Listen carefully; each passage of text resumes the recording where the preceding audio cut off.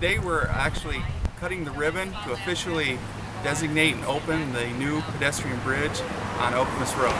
This is a project that's been 10 years in the making, and today is the day we actually open it officially to the public. The major importance of this is creating a safe way for pedestrian and bikers to cross the Red Cedar River along Okemos Road. The residents of Pedestrian Township are very proud of their trail system, and this is one more component that increases the usage and just makes it a better system for everyone to use and enjoy.